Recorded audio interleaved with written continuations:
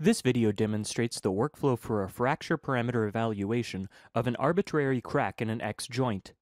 A surface body, created in a geometry modeling application, is used to represent the arbitrary crack. The crack can be planar or non-planar. For this video, we have used a circular shape to represent the arbitrary crack. The exterior edges of the surface body define the crack front, and the surface itself defines the discontinuous crack plane. These geometric inputs, along with additional input parameters on the arbitrary crack, define the region and shape of the generated crack mesh. We have imported the X-joint model into Mechanical.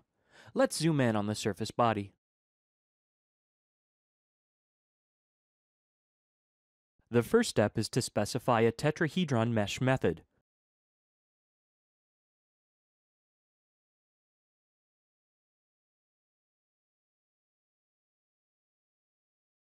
We only support the tetrahedron mesh method for the base mesh in a fracture analysis. Now we'll create and specify the arbitrary crack using a specific plane for the coordinate system. The X-joint is the geometry selection. The coordinate system is specified as plane 15. The crack surface property is scoped to the surface body, and the largest contour radius property is specified. At this point, you can view graphical representations of the buffer zone, as shown by the box enclosing the surface body, and the number of mesh contours as shown by the bullseye graphic. You can scale the mesh contours and the buffer zone using the associated properties. When you are setting up the arbitrary crack surface selection by picking the surface body, it automatically becomes a construction body. We can then generate the crack mesh.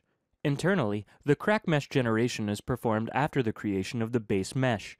By default, the crack mesh generation automatically detects the interface boundary and creates a node-based named selection for the crack front. Selecting the automatically generated named selection for the arbitrary crack displays the intersection points. Turning on wireframe mode, you can see the crack front nodes. For this analysis, frictionless supports are specified on the ends of the tube, and a direct pressure is applied in the upward direction.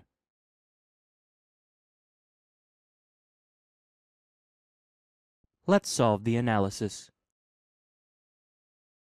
Following solution, a fracture tool is inserted and results are specified. We can see that the stress intensity factor K1 is path independent except for the first contour. Typically, the results of the first contour are neglected due to the proximity of the contour to the crack tip. Similarly, we can see that the J integral is also path independent. In general, we can review the results of the other fracture parameters like T-stress and material forces as well. That concludes this demonstration of the workflow for a fracture parameter evaluation of an arbitrary crack in an X joint.